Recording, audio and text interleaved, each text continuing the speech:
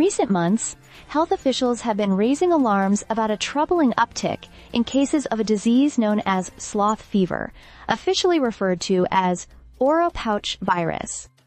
This virus, which originates from sloths in tropical regions, has been making headlines due to its spread among travelers returning to the U.S. from Cuba and other parts of South America. So what exactly is Oropouch virus? Discovered in 1955 in Trinidad, the Oropouch virus is named after the village of Oropouch, where it was first identified. Despite its nickname, sloth fever, the virus is primarily spread by small biting flies called midges and some mosquitoes, not directly by sloths. It was initially believed that sloths played a crucial role in the virus's transmission between insects and animals, but the primary vector remains these tiny biting insects. The virus's symptoms can mimic those of other tropical diseases, such as dengue, Zika, or malaria. Common signs include fever, headaches, muscle aches, rash, diarrhea, nausea, and vomiting.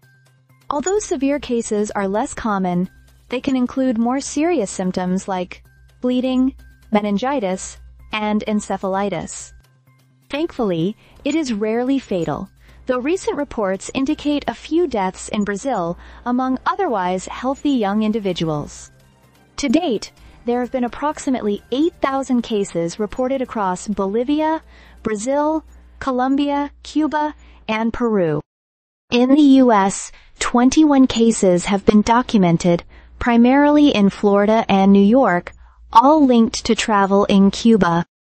European countries have also reported cases among travelers, highlighting the virus's ability to spread internationally.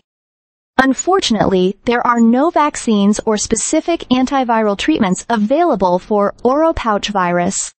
The best preventive measures include using insect repellents, wearing long-sleeved clothing, and avoiding outdoor activities during peak mosquito and midge activity times, especially if you are traveling to high-risk areas.